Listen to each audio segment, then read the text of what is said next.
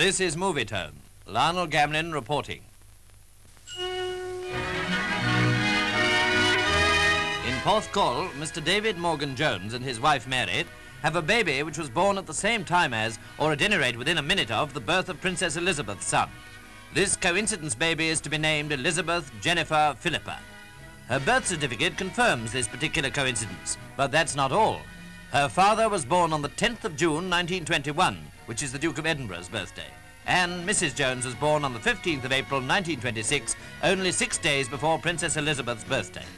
Here, the family, with the baby's grandparents, toast the Jones baby and the baby prince. In spite of other claimants, Mrs. Jones says that her daughter is coincidence baby number 1.